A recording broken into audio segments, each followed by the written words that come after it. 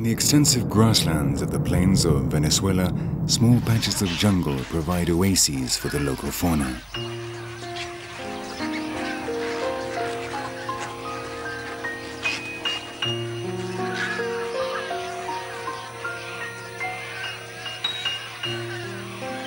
These jungles are mere specks on the vast open plains, but during the dry season, when the heat turns the grasslands into an inferno, they are the only shade, the only refuge for many of the animals of this forgotten corner of the world.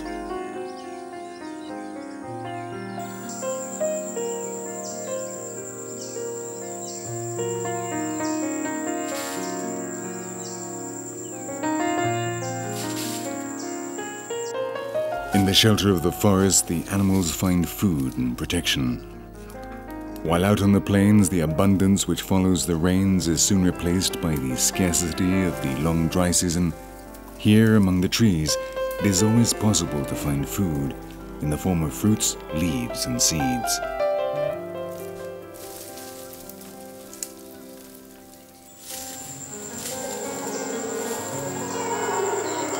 And with so many vegetarians around, hunters naturally are also drawn here.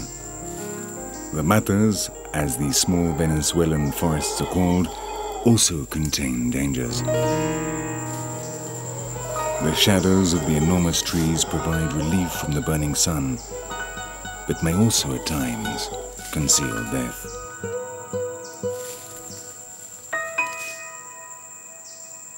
Our story begins here in the heart of the forest.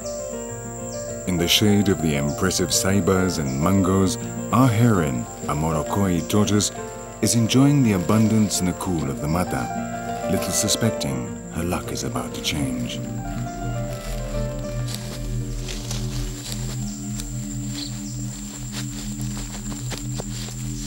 Though it is a species in danger of extinction, the morrocois are a sought-after delicacy on the plains. From time to time, people enter the forest in search of a change from their usual diet of rice and beans, and the tortoises are both tasty and easy to catch.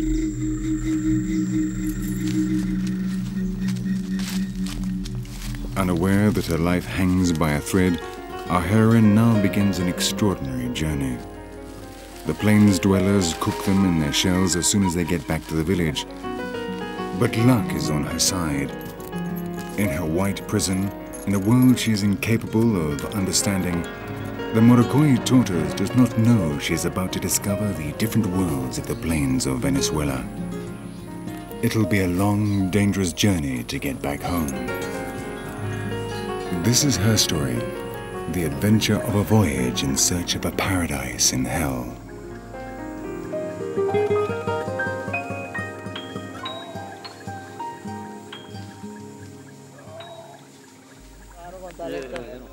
During the hot months, night comes as a great relief out on the open plains. For the plains dwellers, this is the time to sit around the fire and exchange their experiences of the day. Alcohol is passed round, relaxing both mind and body, making them less alert. For the captured tortoise, their relaxed mood offers a chance to make a dash for freedom. With slow steps, she leaves behind certain death and escapes into the night. But her odyssey has just begun, because far away from the forest, the plains are a constant survival test.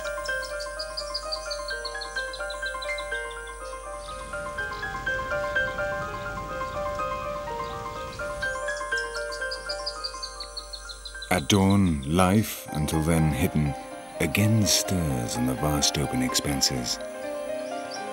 300,000 square kilometers of apparently deserted horizons fill with living shadows. The animals take advantage of the hours before the heat sets in to eat and gather together. The entire plain comes to life with the constant movement of thousands of living beings. The capybaras scare great flocks of red-billed whistling ducks whose wing beats sound out over the swamps every day at dawn. They are just one part of the incredible community of birds on the plains, where there are more different species than in the United States and England put together.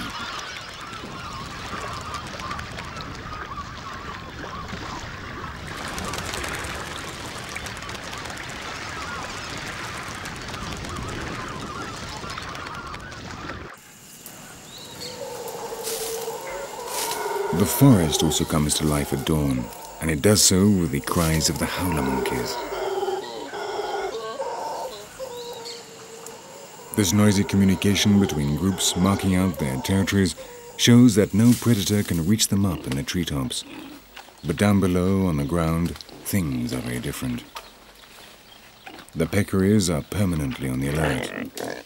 They also take advantage of the cool hours around dawn to make short trips beyond the limits of the forest. It is a less frequented area, so it is easier to find fruits which have fallen from nearby trees, a trophy which is often the cause of disputes.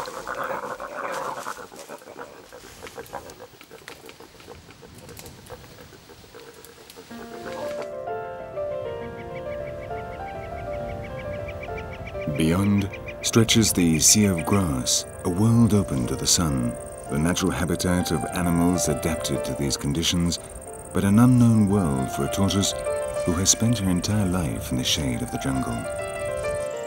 Thinking only of returning home, the Morrocoy tortoise sets out across the landscape of parched grasses, unaware that attentive yellow eyes are closely observing her.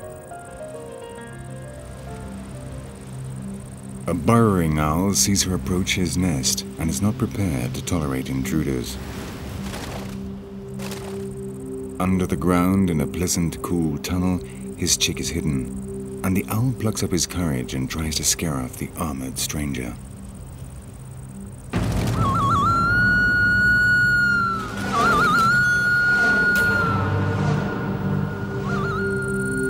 The tortoise does not know what is happening. No bird in the forest in which she lived had ever attacked her. There they all know that the morrocois are inoffensive. But this is the open plain, and here any animal is a potential enemy.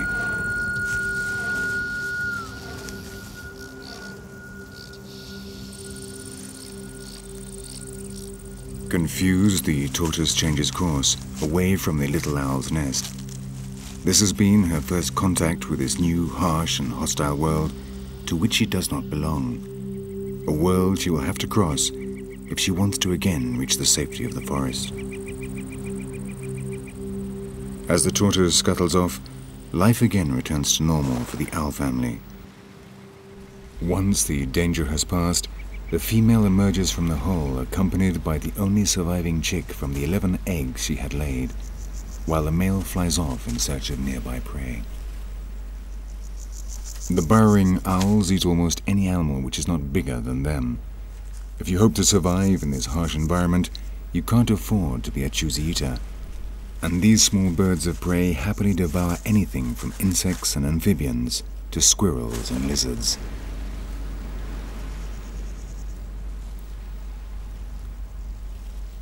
On this occasion, it is a mouse that has fallen into his claws. The male breaks its neck with his beak and then carries it back to the hole where the female tears it apart and prepares it. But the chick, which has already developed feathers, becomes impatient and decides to take the largest part of the booty into the safety of the nest to devour it in peace. The burrowing owls rarely dig their own holes.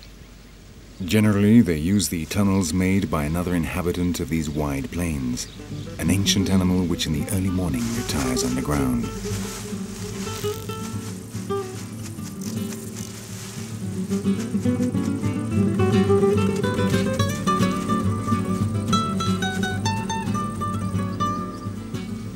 The nine-band armadillo is one of the descendants of a race of armor-plated creatures that have lived on Earth for millions of years with virtually no physiological changes.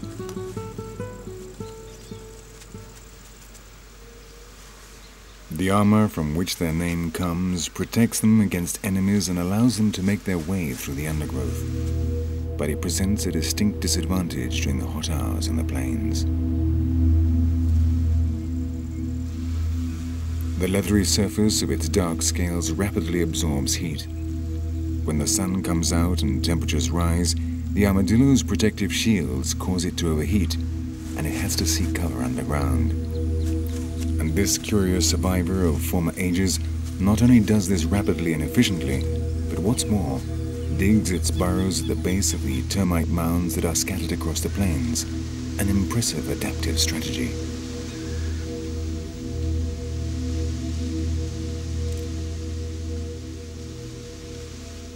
These structures offer the armadillo two great advantages. On the one hand, they have a sophisticated ventilation system, and on the other hand, they are full of termites. The lodger thus has an air-conditioned room and a larder full of food.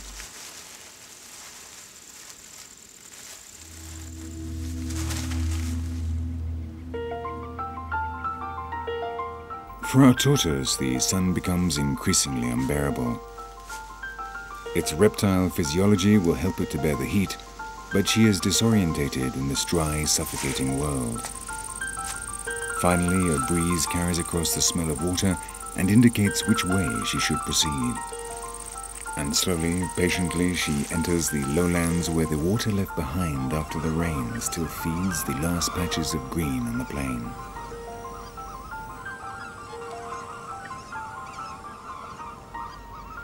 Swamps and low-lying areas still hold water until well into the dry season.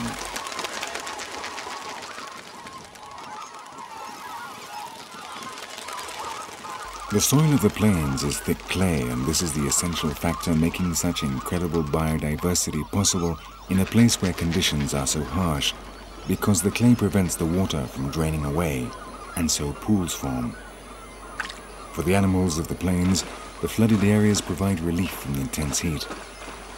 While the burning sun paralyzes life on the grasslands, the fauna of the plains gathers here in search of food and water.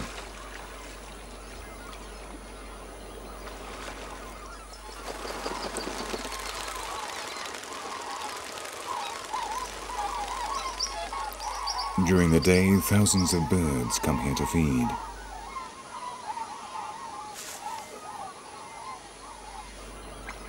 Under the shallow waters of the flood area swim innumerable fish.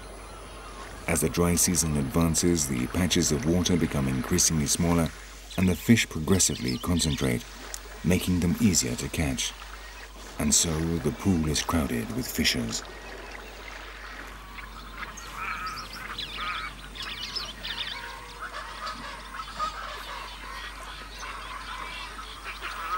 The American ibises search the cloudy waters for small fish.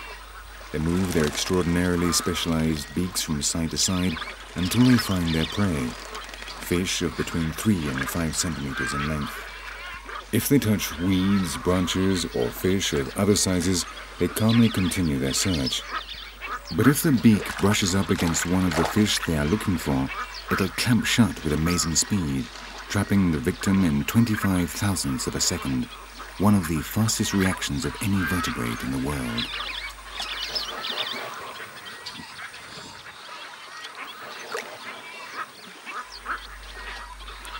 Scarlet ibises, spoonbills, ducks and egrets, American ibises, each one uses a different technique, hunts different prey, and has a different shaped tool, the beak. It is a mass gathering of specialists with jaws adapted to a specific type of prey and so reducing competition among species.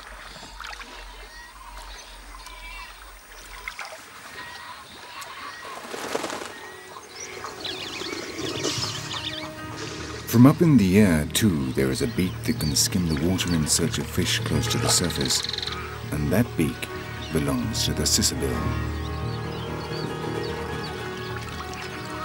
The lower part of their beaks is longer and more robust than the upper part, and serves as a tactile guide as it skims across the surface.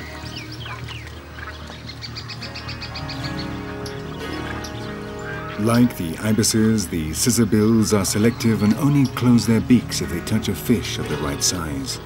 Even so, it is a risky fishing technique because on occasions the obstacles they come across turn out to be spectacled caimans.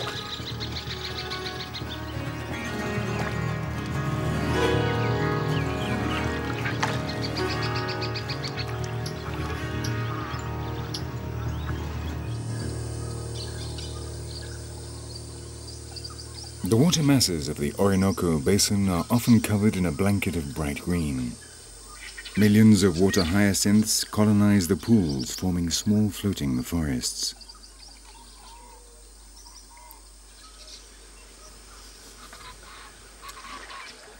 Below the water, the hyacinths form an intricate network, a tangled aquatic maze. Floating on the swollen shoot of its base leaves, the hyacinths spread out their roots until they join with those of neighboring plants, to such an extent that they completely cover the surface of the pools, preventing sunlight from penetrating into the water or gases being exchanged. This could be fatal for the aquatic fauna and flora, but the plains also have a powerful army of hyacinth eaters, which clear the surface of the water as they incessantly graze.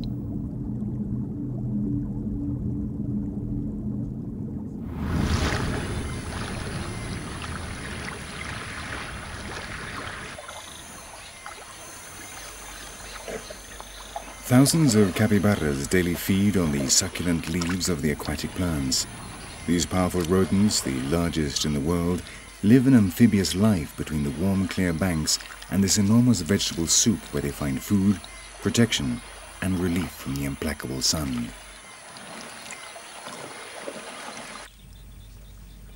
To be able to dominate this aquatic world, the capybaras have acquired important physiological adaptations over millions of years of evolution.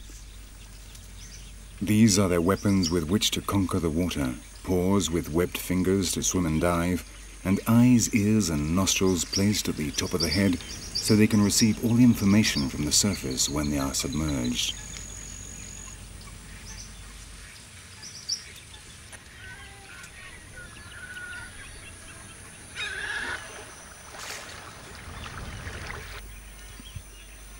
A great part of their success in colonizing the plains is due to their social behavior. The capybaras are very gregarious animals. The groups are normally composed of 30 individuals, but can be of up to 100, so social links which begin with the family from the moment they are born are vitally important and must be constantly reinforced.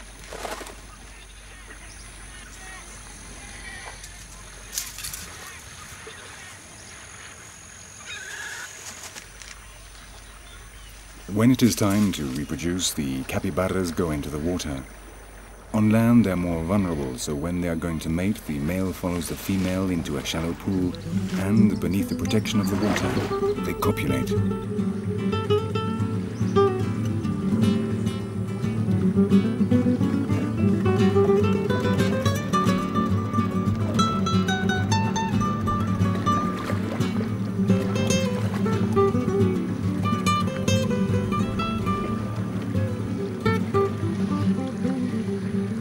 The heat, which becomes increasingly intense as the morning advances, brings new dangers to the water.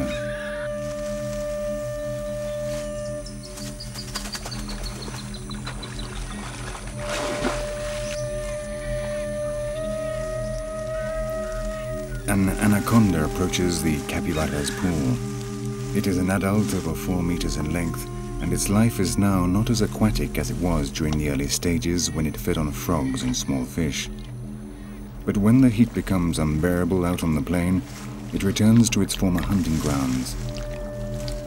It knows it is now strong enough to catch larger prey, and silently moves its powerful rings until it is submerged in the water.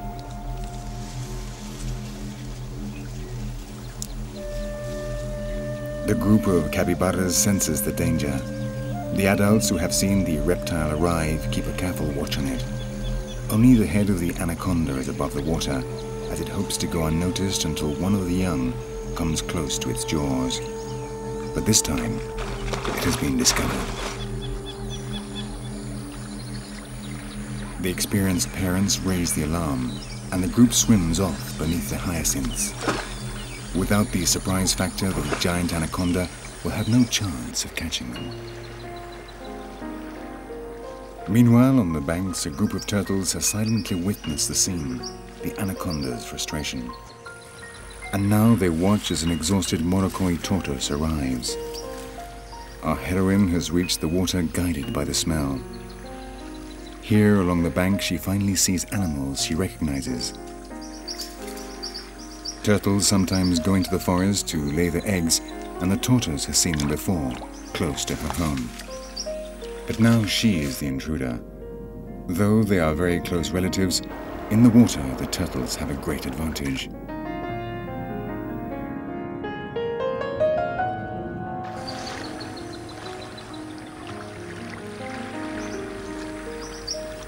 She hesitates, raises her head, not daring to advance. In the distance, you can see the treetops of her beloved jungle, but in between lies a daunting challenge.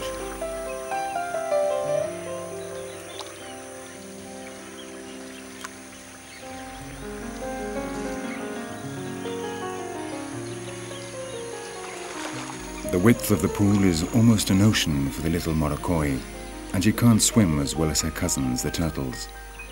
She has never crossed a pool. In truth, in the jungle where she was born, she has never had to swim at all.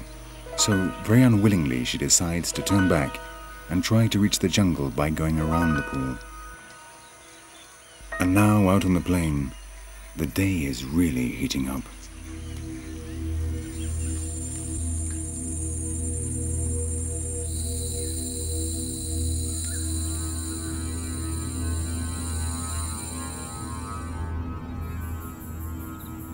During the midday hours, the heat beats down mercilessly on the plains. The air is burning hot. A scorched atmosphere robs the ground of humidity, dehydrating everything: soil, plants, and animals. It is a time of immobility, of extreme stillness. The entire plain appears to crystallize. While the animals near the pool spend hours submerged and immobile, on the plains of the interior, the scarce shadows become much sought-after shelters.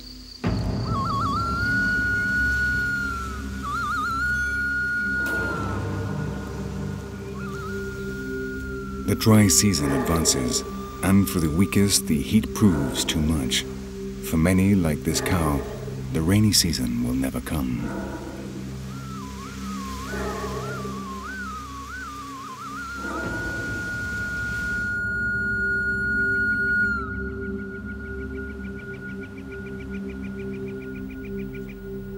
This time of death is a period of abundance for the scavengers and opportunists of the plain. Animals which are sick or have some physical deficiency die during these days of suffocating heat. The dead capybaras attract the turkey vultures and black vultures, the scavenger birds of the plains who fight the spectacled caimans for their bodies. The caiman's normal diet is fish, so they take advantage of any occasion to eat a capybara, or at least the skin left behind by the voracious scavengers.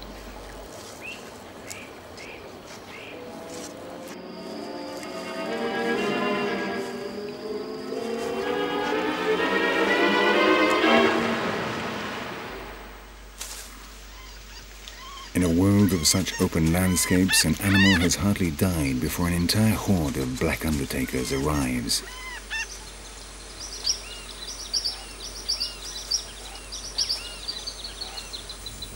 They are not exactly the most appealing of animals, but they play a vital role in sustaining the ecosystem. The relentless heat and the many dead bodies could cause epidemics and diseases if these death-loving scavengers did not act swiftly and efficiently.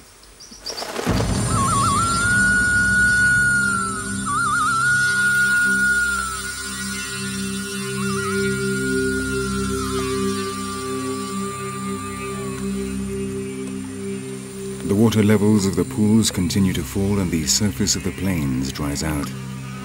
The smaller lagoons become small marshy pools where fish concentrate, fighting for the last mouthfuls of air and water. And once again, disaster for some becomes a time of abundance for others.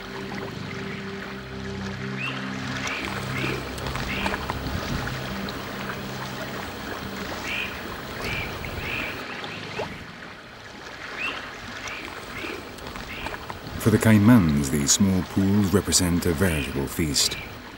The piranhas crowd together in muddy waters where the lack of oxygen makes them deathly slow. So, to catch them, all you need to do is to dive down into the water and swallow them down one by one.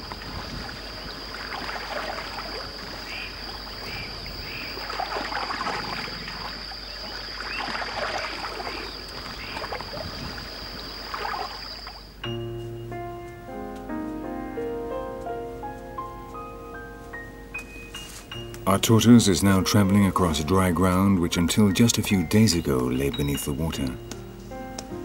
It is 50 degrees centigrade and her dark shell rapidly absorbs the heat, while the dust from the dried out mud chokes her. This is the plains at their most cruel. At least she is lucky in that she doesn't depend on the water as much as the fish, or on body temper as much as the mammals. Otherwise, she too would be dead by now.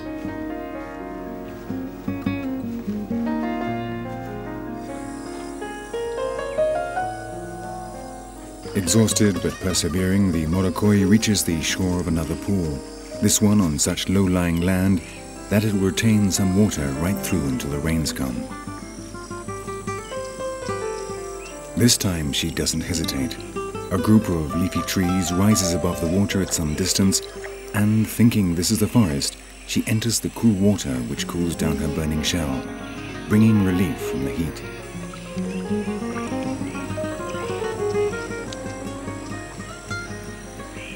But what the tortoise does not know is that what she thinks is the forest is in fact a group of trees in the water, a place chosen by the American ibises to establish their breeding colony.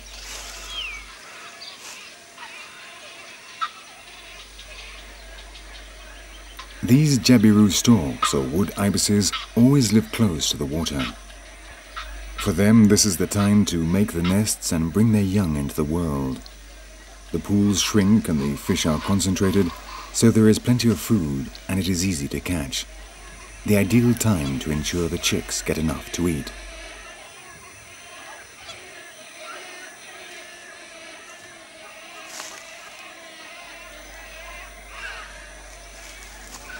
In years when food is abundant, the storks can raise up to 5 chicks, though 3 is the normal number. Feeding these voracious young is a never-ending job, which both parents share. But survival is not just a question of food.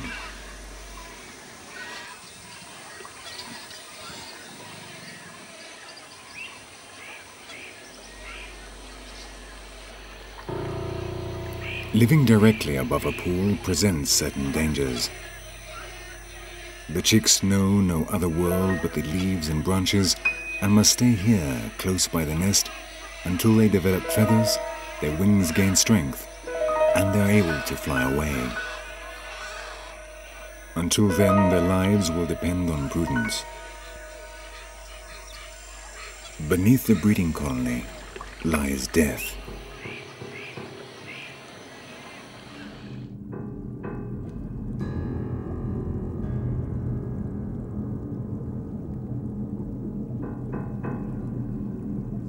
The apparently peaceful waters hide sharp teeth beneath the green blanket of the water hyacinths.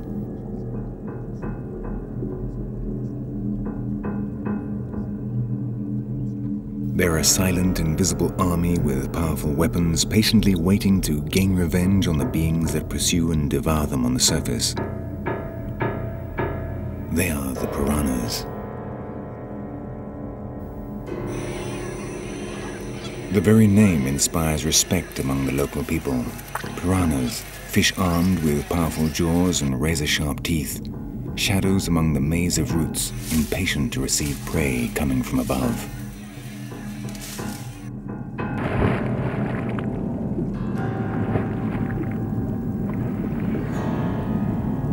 If it loses its balance for just a second, the chick will fall to its death.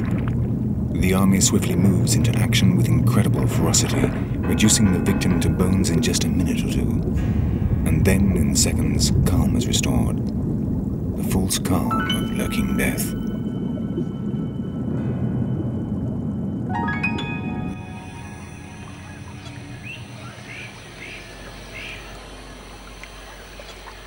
Immobile among the hyacinths, our heroine has discovered that this is not her jungle home, but rather a patch of forest floating on water which she bites.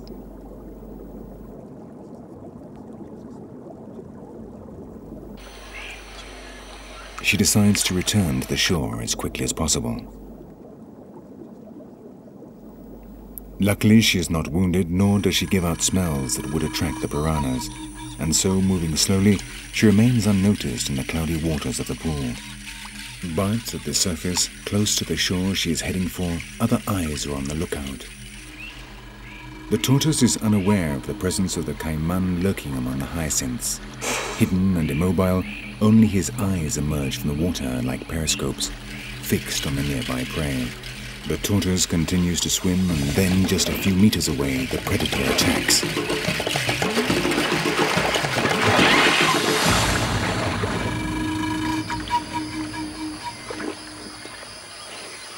An exhausted capybara has fallen into the jaws of the caiman.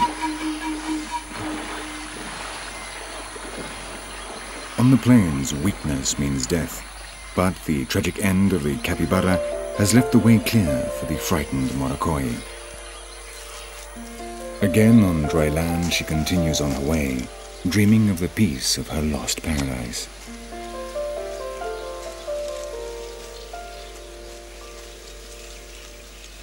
Since the men took her from her jungle home, many times she has witnessed violence and death.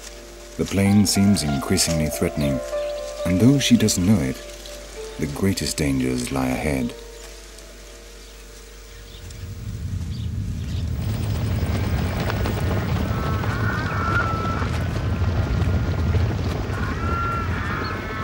A growing commotion shatters the burning silence.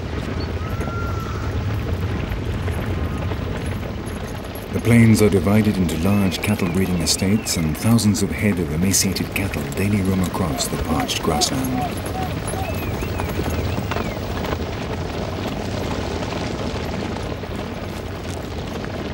For the tortoise, the cattle present no danger thanks to the protection of her shell. But among the forest of legs, she spots the cause of her misfortune, an enemy she has now learned to avoid. So, camouflaged among the cattle, she remains immobile until the men pass by.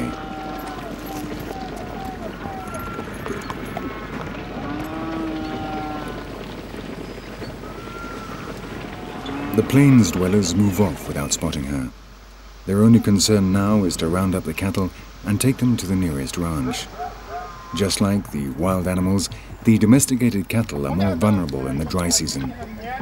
Infectious diseases attack with virulence, and the cattle breeders carry out exhaustive vaccination campaigns to prevent epidemics.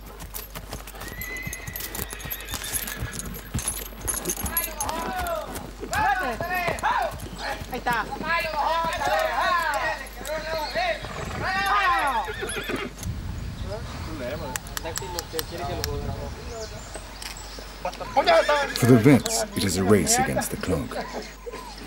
The cattle are threatened by numerous diseases: leptospirosis, anemia, and derengadera, a trypanosomiasis which attacks equine populations. The cattle can infect wild animals such as the capybaras, and hundreds of thousands of zebus and horses roam free across the dry plain, endangering the ecological stability of the entire system.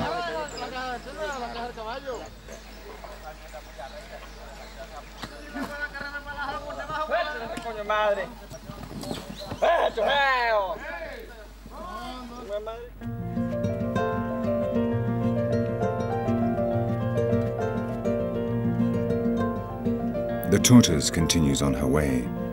She has overcome the dangers of the water, the threat of the caiman, a close brush with man, and the torture of the sun. And now, for the first time on the worst day in her life, a light breeze blows across the plain, announcing the sunset.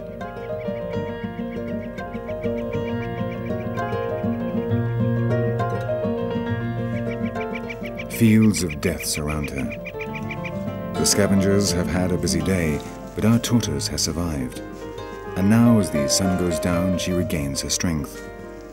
She will not rest during the night, but will take advantage of the shadows and the cool to advance towards her goal, the jungle, her lost paradise.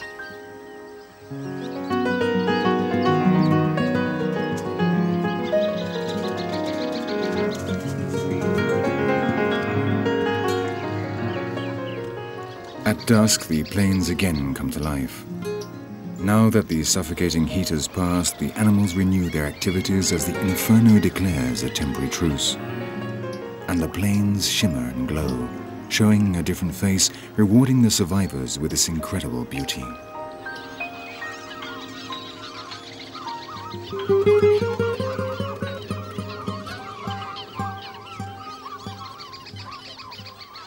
Sunset marks the change between two worlds.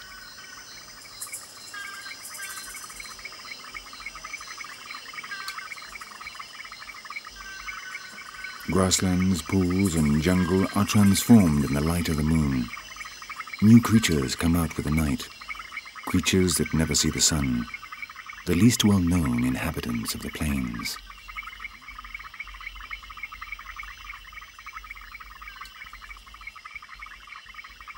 In the jungle, the moon guides the way for some old friends of ours.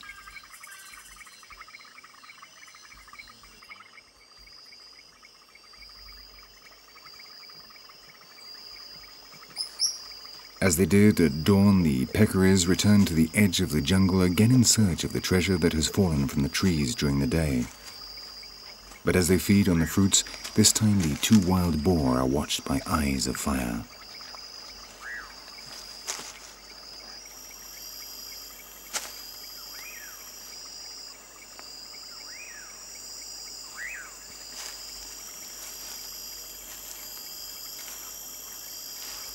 A jaguar has heard movements in the undergrowth. He is perfectly equipped for nighttime hunting, and silent as a shadow, he approaches the peccaries. Unfortunately for him, the wind is not in his favor, and though there is just the slightest breeze, thanks to their keen sense of smell, the boars have detected the feline, and they immediately run for safety. The most beautiful killer in the jungle will have to continue on his nocturnal round.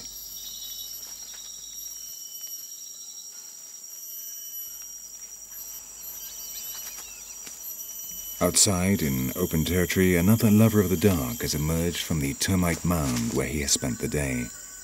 And the capybaras leave the pools and venture out into the meadows to eat the last remaining grass that the sun has not yet scorched. An army of shadows come to life on the plains, and among them our heroine plods on, steadfast in her determination to reach home.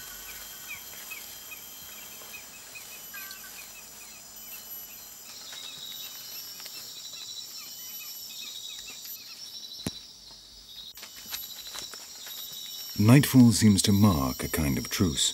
The tortoise now comes across more relaxed animals feeding, or like this turtle laying their eggs in a hole, which she will scrupulously cover before dawn to keep them safe from predators.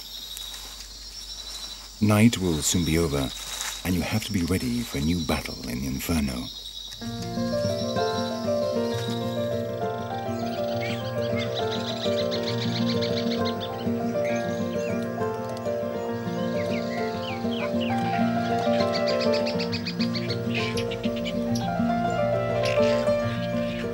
The arrival of the dawn marks the beginning of the cycle of the plains. The creatures of the light return, and those animals that fear the sun take advantage of the early morning hours.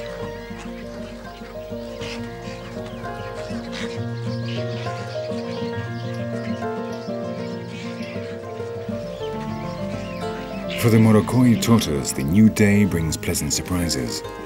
On the horizon, in the distance, she can see the outline of a forest, and with renewed strength, she continues on her way.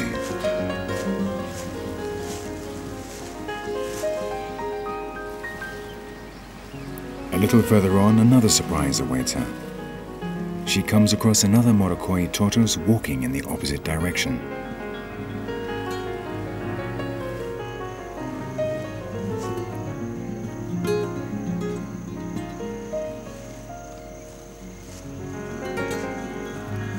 For our tortoise, this meeting is something extraordinary. She knows the hardships the other morrocoi will face if he ventures out into the plain, but she has no way of telling him this.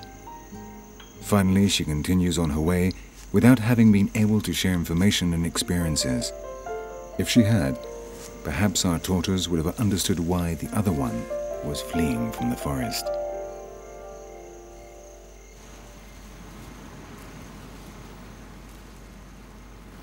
Ahead, a column of smoke signals the greatest danger of the plains. Vast extensions of dry grass are rapidly devoured by the flames, and the fire advances at the speed of the wind.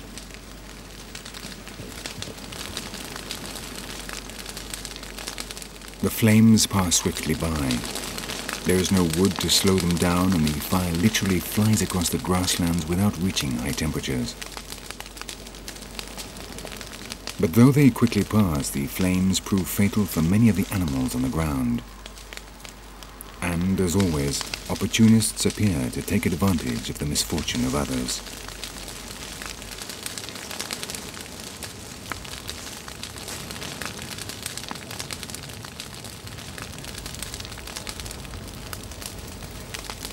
For a tortoise out in the pasture, these fires are a deadly trap. The unfortunate morrocoi knows that her home is close by, but experience out on the open plain has taught her that here death is even closer than any goal. So when she smells the smoke, she turns back and desperately seeks shelter. Death is biting at her heels when finally luck smiles on her. Below a bush, an armadillo's tunnel will be a lifesaver.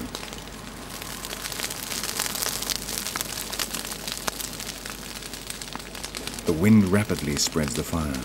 From inside the burrow, the flames can be seen for just an instant, and the smoky breath of their passing indicates the moment it is safe to return to the surface. Outside, the sea of grass has been laid to waste.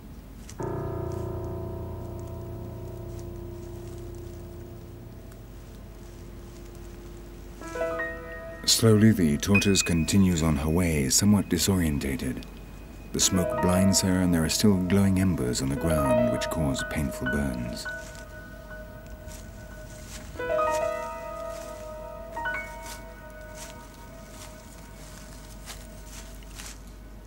With a firm step, though still frightened, she tries to make it to the forest across a now unrecognizable landscape.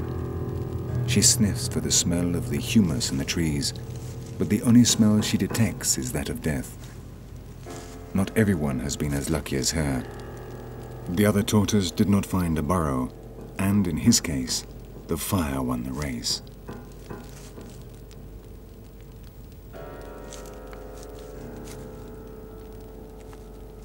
The proximity of death confuses her. The shell of another of her species makes the dangers and the tragedies of the plain affect her as they had not done up to now. It is time to return to the safety of the jungle where she was born. And above the smell of scorched pasture and meat, she finally detects the sweet, cool smell of the forest.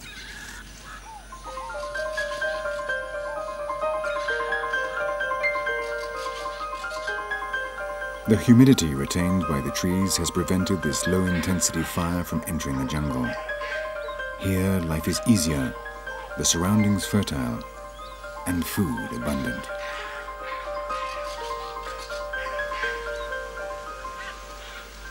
Despite appearances, the forest also contains serious dangers. Many animals, such as the howler monkeys, almost never come down to the ground. Away from the safety of the treetops, the forest floor is a land of shadows where powerful hunters prowl.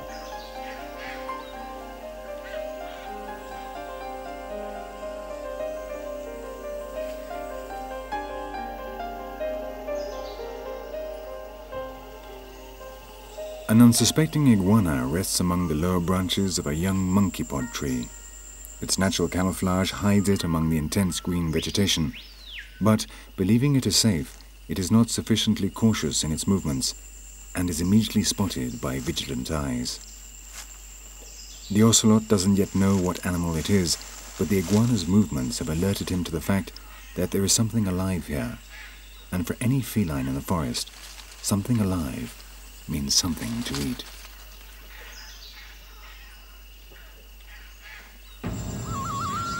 Finally, the ocelot emerges from the jungle and the iguana sees him. Immediately, the reptile freezes. It knows that immobility will be its only chance against such an agile enemy. But this strategy has been employed too late. Though he can't yet see what this potential prey is, the ocelot's acute sense of smell soon tells him.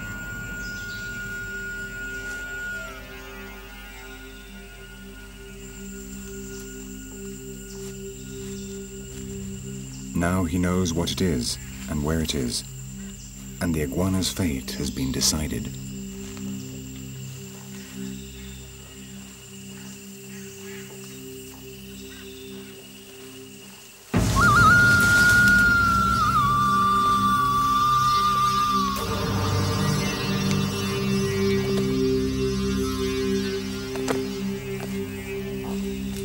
they are small in size, these patches of jungle on the plains are home to large hunters.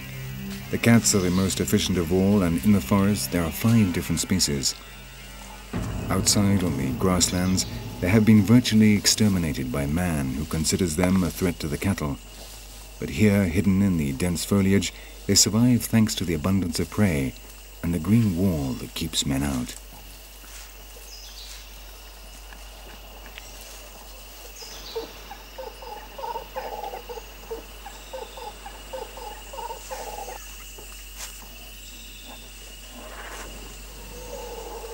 After an unsuccessful night's hunting, the jaguar is hungry.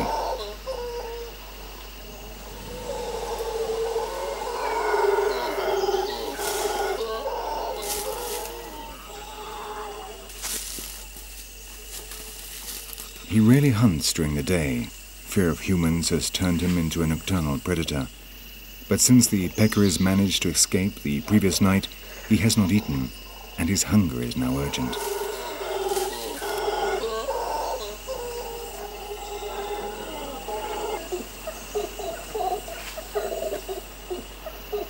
Unfortunately for him, the howler monkeys have seen him and raised the alarm. Now the entire forest, knowing he is prowling around, is on the alert.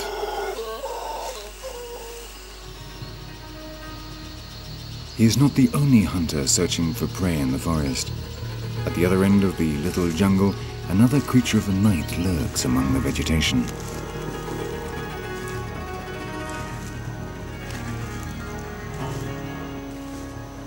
Almost all the black jaguars have fallen victim to the bullets of the fur hunters, but their coloring, fatal out in the open, protects them in the darkness of the jungle. The vigilant howlers don't take their eyes off him and scream out the threat of his presence. But a dozing iguana has not heard them. He is warming up beneath the first rays of sunlight, and only when the jaguar is virtually on him does he seem to realize just how close death is.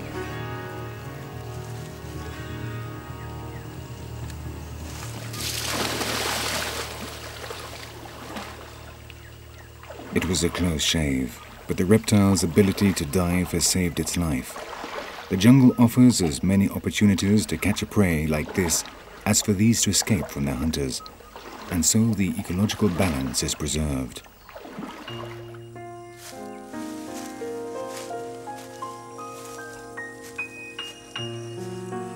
Finally, the longed-for jungle lies before her. Hungry and tired, exhausted after crossing the inferno, our tortoise finally reaches her personal paradise. The jungle hides dangers, but ones she is aware of and knows how to avoid. It is her home, the place she has adapted to, and after her many trials, she victoriously enters the shady undergrowth, the final goal of her risky adventure.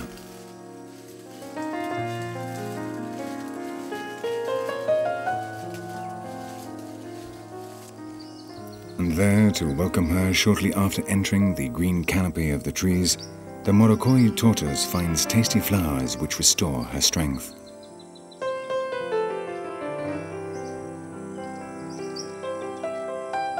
And this is not the only pleasant surprise. Another morrocoi tortoise has seen her arrive and approaches to check out this intruder who has wandered into his territory.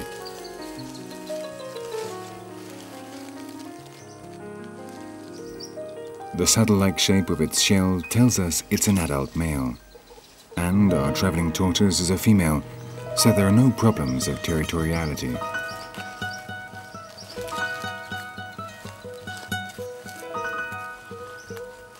The nightmare is over. For her, the jungle means returning to life. She is back in her natural surroundings, the world into which she was born, and now the future is promising. She has shelter, food, and even a mate. But she will not easily forget her journey across the open plains. After all, not everyone ventures into hell and lives to tell the tale.